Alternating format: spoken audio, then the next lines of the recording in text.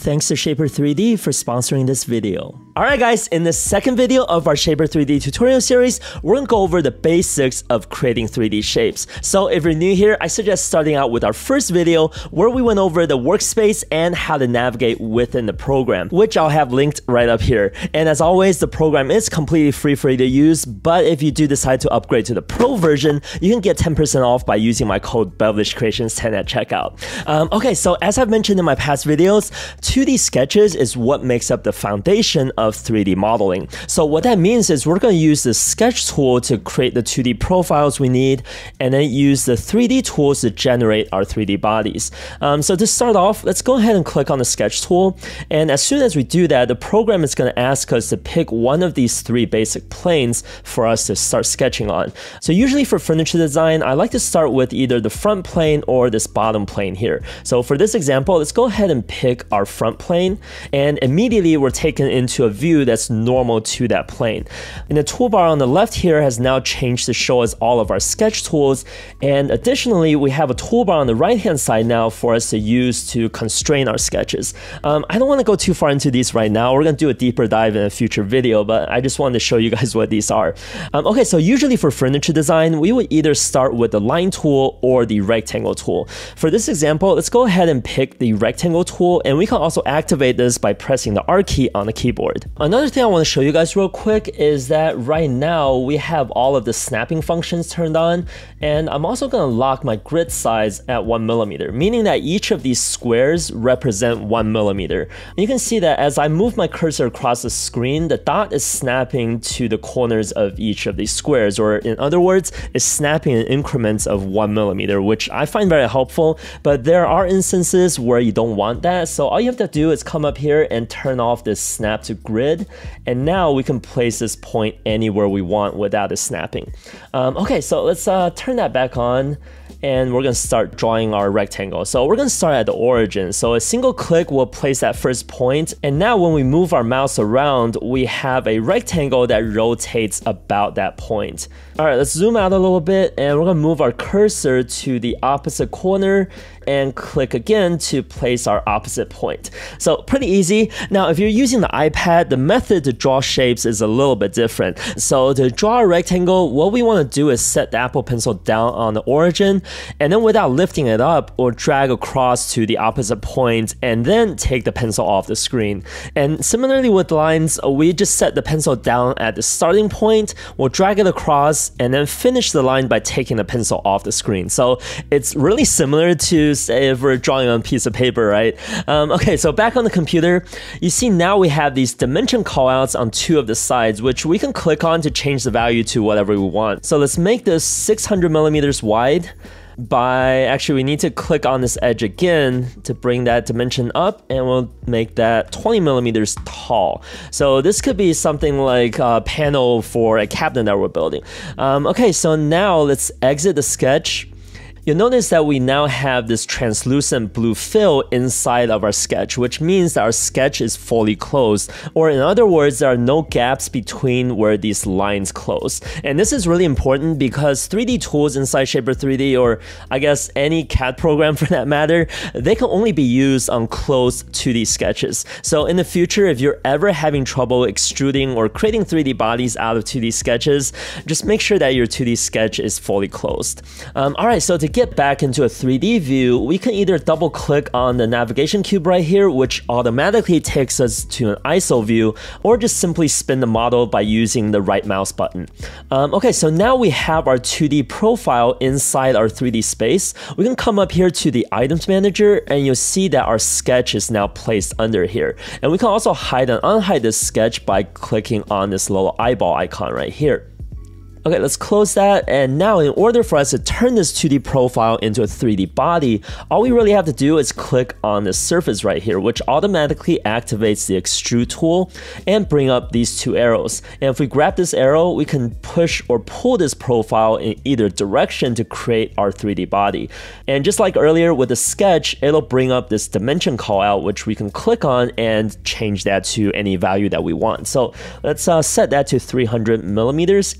And then you'll see that we also have this other arrow right here, and this is used to control the draft angle of our extrusion, which I don't really use a whole lot, especially for furniture design, but it's there if you need it. Okay, so now we can just click anywhere in the design space outside of the 3D model to confirm our operation. And if we spin around, you can still see that we have our dimensions for the sketch. Also, if we go to the items manager, we have this body item under the tree, which we can also hide and unhide by clicking on this little eyeball right here. Okay, let's close that. So like I said earlier, let's pretend that this is one of the panels for a cabinet that we're making, and we need to cut some dados into it. And the process for cutting into 3D bodies is actually exactly the same as what we just did for creating this 3D body, except this time we need to sketch on the surface that we're going to be cutting into. So for this example, we actually have 3 different options. One is the bottom face, and the other 2 are either the front or back faces. So for me, I usually like to do this on the back face. So I'm gonna click on that and then select the sketch tool, which will automatically take us to a view that's normal to that plane. And once again, we're gonna pick the rectangle tool, and since we are drawing a dado, we're gonna place our first point along this bottom edge right here, and then just arbitrarily place this second endpoint somewhere over here, because we're gonna come back and set our dimensions. So we're gonna make that 20 millimeters wide by 6 millimeters tall.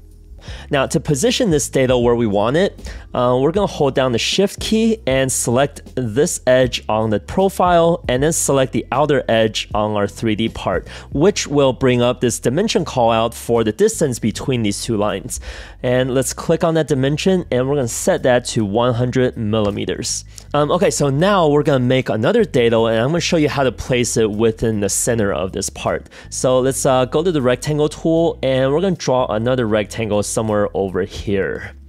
And let's set the dimensions to 20 millimeters by 6 millimeters. So obviously we know this panel is 600 millimeters wide. So what we can do is hold down the Shift key. We're going to pick the center point on our sketch and then the outer edge on our panel, and we're going to set this dimension to 300 millimeters. And that's all we have to do. But let's say that we don't want to do any math in our head, or maybe this panel is some really weird number. What we can do is, let's undo that real quick. You can see that we have these 3 purple dots here. So the top and bottom dots are the midpoints of the top and bottom edges. And then this middle point is the midpoint of this entire surface here. So what we're gonna do is use the line tool, and we're gonna sketch a line from this top midpoint down to the bottom midpoint. And then we're gonna grab the center point of this sketch right here, and we're just gonna drag it over until it snaps to that line. And there we go. So that's a really good way to place something in the middle of a part. Okay, so now let's exit the sketch. And we have our 2 profiles, but you can see that if I hover over this rectangle, it's selecting the entire rectangle. But if I do it to this rectangle over here, you can see that it's separating it into 2 different surfaces.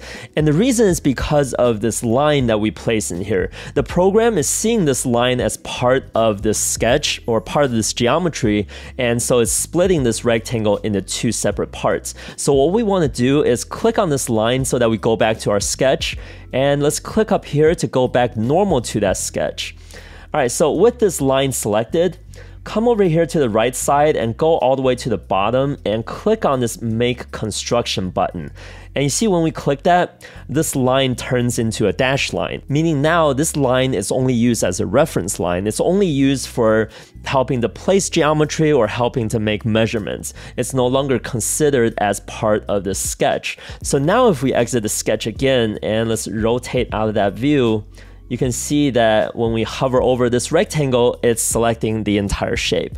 Okay, so now we have our 2 rectangles. Let's zoom out a little bit, and we're gonna select both of these by holding down Shift on the keyboard and selecting both of these. So if you're on the iPad, all you have to do is simply tap the pencil on both rectangles to accomplish the same thing. So no need to hold down any modifier keys or anything like that. Okay, so once both profiles are selected, it's automatically gonna activate the Extrude tool and bring up the arrows just just like before. And this time we're gonna grab the arrow and just push our profiles into the body that's already in there. And you can see how that's cutting out our dado. Now, before we click away to confirm that operation, I want you to notice that there's this little icon right here next to the dimension callout. So if we click on that, it's gonna show us 4 different operations that we can perform on this extrusion. So right now the program recognizes our 2 extrusions are intersecting this main body that's already in here. So it thinks that we probably want to remove material, which is why the subtract function is selected automatically. If we select union, it's going to combine the 2 new extrusions with the body that's already in there and form one geometry. And if we select new body, it's going to create 2 new extrusions without affecting the original extrusion that's in here. And if we select intersect, it's only going to keep the geometries where the bodies intersect.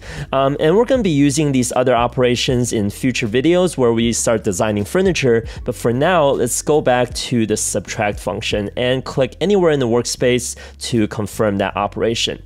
So yeah, these are the fundamental steps for creating 3D bodies within Shapr3D. And just to summarize, we're going to start out with 2D sketches of the profile that we want to create, and then we're going to extrude that into a 3D body, and then we'll create other 3D bodies to cut features into our main geometry.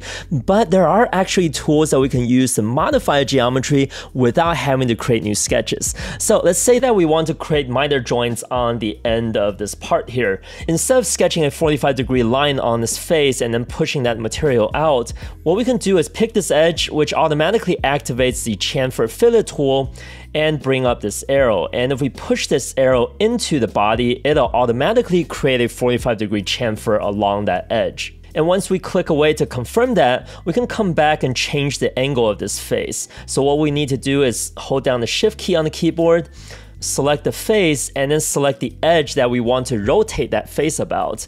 And once we do that, we get this arrow that we can push or pull to change the angle of that surface. So pretty easy, right? All right, now what we can also do with this tool is if we select an edge to bring back up that chamfer fillet tool, and instead of pushing this arrow into the body, if we pull that away, it's now going to create a roundover along that edge. And we can even click this little gear icon right here to change the way that this roundover is created. So yeah, these tools make up the foundation for what we'll be using to model different types of furniture inside Shapr3D going forward.